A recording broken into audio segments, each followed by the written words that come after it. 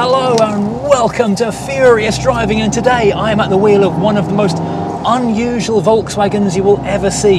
Yes, it's air-cooled, yes it's a flat four, yes the engine's in the back, but it's got 4 doors and it looks like an estate even though it's not actually an estate, it's a saloon without a boot at the back. Yeah, this is the Volkswagen Type 4 and I pretty much guarantee you've not seen one if you live in the UK. Now, a quick word from our sponsors while you go hit like, and please hit subscribe because we're trying to hit 100,000 subscribers before the end of the year, which would be absolutely a magical thing if we could do that. So hit that button please, word from the sponsors, and then on with the review. Furious Driving, proud to be supported by Diamond Bright, protecting, cleaning and caring for the Furious fleet and for yours with 10% off using code FD10. Bidding Classics, the online classic car marketplace with more cars added every week. And Lancaster Insurance cover the Furious fleet. They are one of the biggest specialist insurers in the UK, covering all areas of vintage to modern classic cars and motorbikes. Follow the links in the description below. So yes, this is the Volkswagen Type 4, the car that ran from 1968 to just 1974. And it's a curious thing.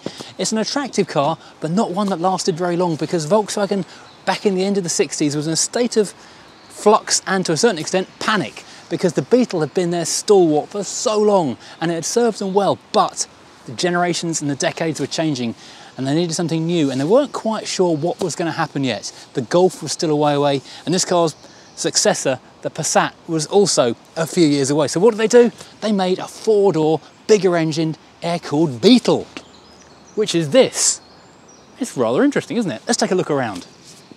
So these were in fact Volkswagen's last ever air-cooled saloons and estates. Going out on a strong point, you might say.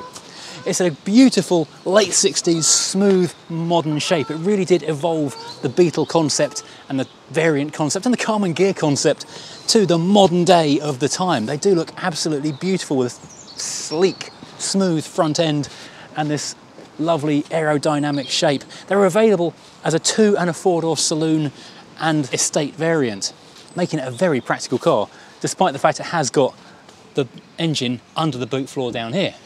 At the time, Volkswagen's design director was a chap called Heinrich Nordhoff, but he isn't actually responsible for the design itself. That came from Pininfarina because Volkswagen had a bit of a retainer going on with them at the time to come up with some curious and interesting ideas. A lot of those were for the Beetle replacement itself. Because as I say, they were throwing everything at the wall to find something new to move into the next generation at the time. Now here, at the pointy end, they were able to give us a big bluff front with a very smooth face because there is no radiator in here and no engine. There's actually 400 litres of boot space to take a look at underneath there. Quite a usable, spacious area for luggage, which is really handy because although it looks like an estate car, when you get to the back of it, this rear end doesn't actually open. It's only the 400 litres under the front boot bonnet. The back end, there is a big trough down there, but you have to access it over the back seats, which I guess is why this was an evolutionary dead end. Now looking at the design of the doors themselves and the side of the car, it's very smooth, very clean. There's only a couple of design details of swage lines, top, middle and bottom, and it's an interesting little curve around here, giving us a space to mount the mirror and let the air flow down the side of the car. Nice little recess for the door handles. In we get, and it's a lovely clunk as well. Very solid Volkswagen clunk as you shut that door. Climbing inside, first thing you notice is how much space there is because it is really, really big in here.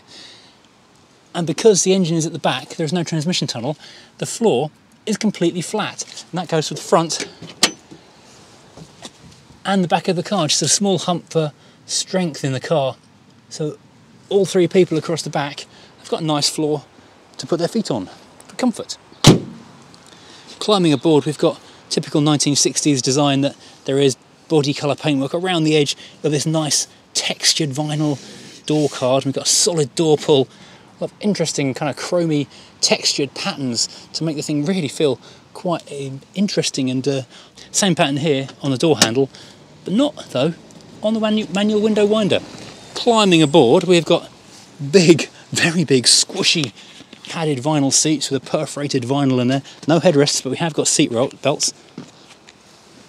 Climbing in, and there's something else to notice. We've got adjustment to move the seats back and forth, which is normal. We've also got adjustment to lift the seat up and down as well, which is virtually unheard of in the late 60s, unless you're going into very, very expensive territory. Now in here we have got, starting at the top, an exemplary tea shelf area. So we've got plenty of room for snacks on the go up on top of this dashboard. Big ventilation blowing up on the window. These cars came with an herb spatcher petrol heater as an option, so that you could preheat the car even on a timer. You didn't have to be in the car to turn it on. Like on a Tesla today, you could walk out to your Volkswagen and find it was warmed up and demisted before you even got there. In the middle, we've got a little ashtray and a speaker for the very interesting looking radio. Love the VW logos on the dials, and of course the little chrome strips in here as well, all looking good. And we've got a grab handle for the passenger in case you start cornering a little too exuberantly on the way. Below that we've got a wood effect wrap over the dashboard panel itself. Glove box on the left, and here we've got the pattern for our gearbox to tell us where to find the different gears. So we've got a 12-volt socket just here. Then we've got this little light here, which is a telltale to tell us that the herb spatcher is glowing and doing its thing. Apparently it makes some interesting sounds when it's running. We've got a quite unusual windscreen wiper control just here, a rotating wiper control, which is unusual, a couple of blanked off ones, a couple of warnings, and then we've got our pull-out switch for the lights. Then back to the dials. It's quite interesting, Dave. You've got two big slots for the dials to happen. The left-hand one is an absolutely enormous clock, and underneath it is a little tiny fuel gauge. And to the right of that, we have got our speedometer, which goes up to 110 miles an hour. I think the top speed's around 85 to 90 on these things. It's a bit unclear doing research on these today. This car is also showing 80,000 miles, but this isn't the original speedometer. It's actually only done about 70,000, incredibly. Moving down, we have got quite an original and unusual feature in this car. We've got this little net area down here for stowing things underneath, which is great for sort of crash safety, because this will just crumple if you do have an accident. But at the same time, you can put all kinds of stuff down there, keep it safe, as well as in the big glove box. And it's quite an advance on things like the Beetle and the other air-cooled cars in the amount of ventilation we've got going on. Very, very modern air vents here underneath the radio, as well as the ones up on top of the dashboard just there. Now, moving back, we have now got a very big steering wheel. It's leather wrapped, it's leather wrapped, and it's got the Wolfsburg classic logo in the centre, as all the old Volkswagens did. A quick horn test. Oh, that is the Wolf in need of a schnitzel pop, I would say just there, I guess. Now, moving back down, we've got tons of footroom because there is no intrusion in the centre, although the wheel wells do intrude quite a long way actually into your footwell from the left and right.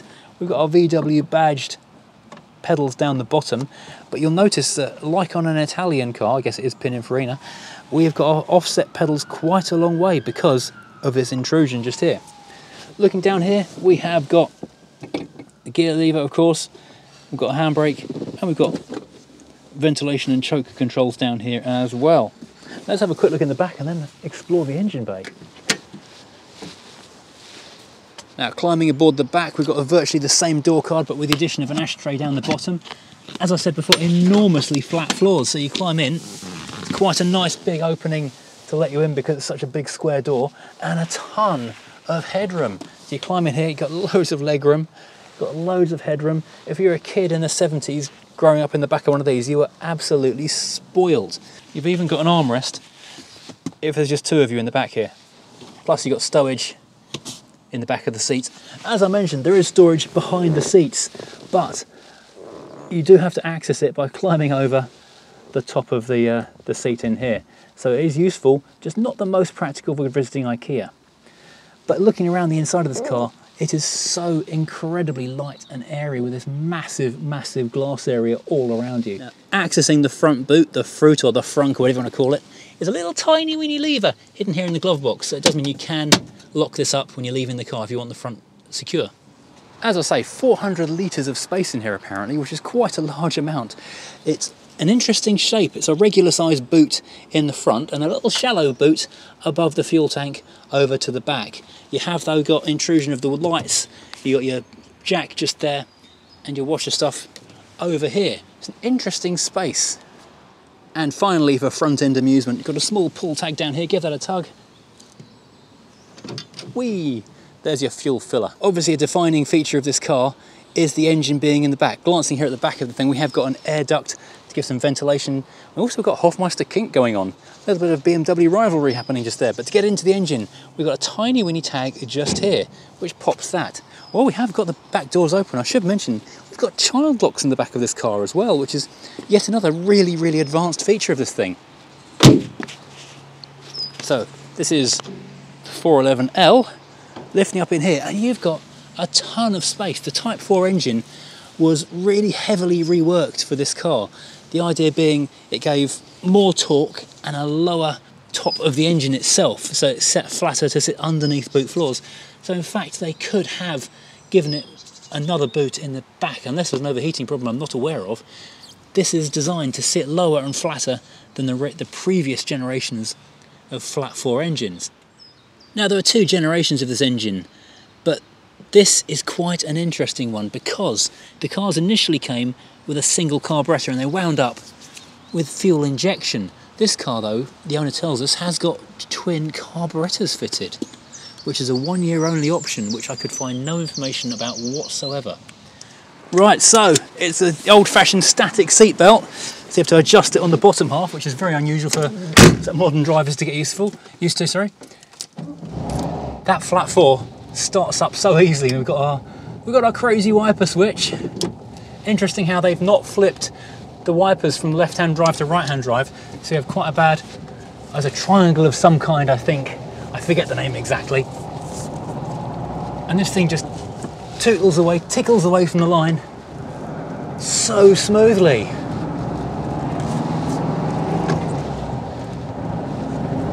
Incredible visibility all the way around. As pencil thin A and B pillars mean you can see absolutely everything around the car so well. We're pushing about 85 horsepower out of that flat 4.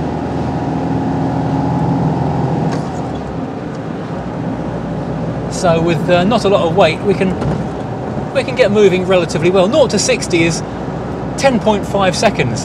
Hang on, that doesn't sound right. Checked notes. 15 seconds. So it's not a ball of fire. I can imagine with a family of 4 and a full set of luggage going off on holiday, it might be a fair bit slower as well. The gear shift has a slightly strange feel because it's linkaged all the way to the back of the car. And it's not vague, it just doesn't have that kind of real positive feel of clonking into gear like you do with a more direct gear change, but it's very, very easy to do. Reverse though, next time we stop I will show you reverse. That's a little bit weird. At least the wipers self-park, that's quite nice.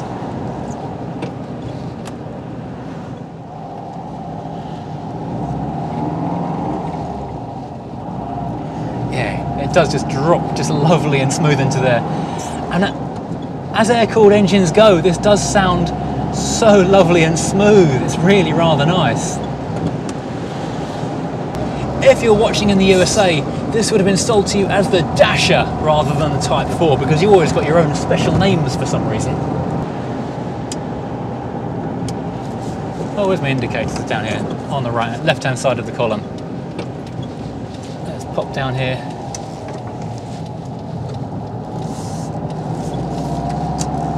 The steering has a really interesting weight to it because there's no power assistance, but then there's virtually no weight at the front of the car either. So even at low parking speeds, it's not too heavy to crank the wheel around. But as you get up to, we're doing 30 miles an hour at the moment, and suddenly it has become an awful lot lighter feeling, quite, not alarmingly light, just very, very light. Right, I'm not going to do a 0 to 60, but a hard pull if you like.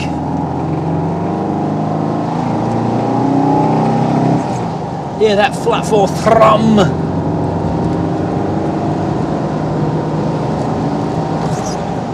It's interesting handling. You can feel the thing pushing from the back. It's not vague as you might imagine it to be, but it does have a certain amount of shimmy and wobble from the front of the car.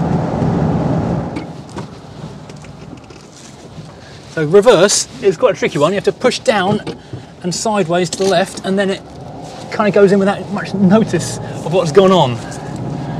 Right, so the Type 4 engine, which is buzzing way behind us, is quite an interesting thing in its own right, because it lived on in a second life almost after this car. So first of all, it was developed as an over square design to give a bit more torque out of the same kind of capacity. Initially it was 1679 cc's with a single carburettor, and it made just under 80 horsepower. From 1973 into 74, for the final year of production, it was enlarged to 1795 cc, gradually rising from 80 to 85 horsepower over time. And the engine lived on for quite a long time. It was in production until about 1983, being used in the van series of Volkswagens, but also it wound up in the Porsche 914 as well. And this was a very, very advanced car. They were, despite the fact it was still an air-cooled flat four, they were throwing everything they could at it to make it as more advanced as possible. It's a monocoque unibody construction. It's got McPherson struts suspension at the front, trailing arms at the back, discs at the front, drums at the back. It's got a hydraulic clutch, so it's a really easy gear change. And in fact, a lot of this suspension and that kind of thing was carried over for the Super Beetle when that continued in yet another generation of the Beetle. It also has 45-55 weight distribution, incredibly, despite the engine being slung right out at the back of the car. Now, they were very popular cars around the world. About 350,000 of these things, give or take, were built, which is fairly good numbers for that time period, and not a real volume car. It is a volume car, but not in the same volume as, say, the Beetle itself. However, here in the UK, it was never a big seller, mostly down to price, because although Volkswagens were popular, import duty priced this thing really out of its own market. It was pushed up to the same kind of price as a Vauxhall Ventura, a Rover 2000, a Triumph 2000. So it was priced as very much a premium car. And although it is a very well built car, and people who bought Volkswagens prized the reliability and the build quality of them, which was well earned by VW and well deserved, they didn't come with the same kind of level of appointment as the more expensive cars, unfortunately. Now, this particular car has been with its same owner for many, many, many years. It's had it fully restored at one point. It lived out in Cyprus, I believe, for a few years as well, so it's had quite an interesting life. But he has finally decided to part company with it, and it's actually for sale on Car and Classic at the moment. So if you're interested in driving home in your own Type 4, which is going to be something, which is an opportunity you don't get that many of, then yeah, hit the website now. That suspension does give it quite a weighty feel through a corner, a lot of stability, more than you might imagine for a rear-engine car. This really is the perfect car for someone who loves their Beetle but has now got a growing family and still wants that air-cooled VW fix, but space for all the family. But it's a very easy car to drive very smoothly. What a fun car to be in. I really like this. And the owner tells me that he literally never goes anywhere without being stared at and a couple of people stopping to ask what it is, and I can really understand why. Well, thank you for watching. I hope you've enjoyed this ride out in this rarest of rarities. It is such an unusual car, and I'm really quite honoured to have driven it today. So if you like this, please like, subscribe, join me again next time driving something completely different.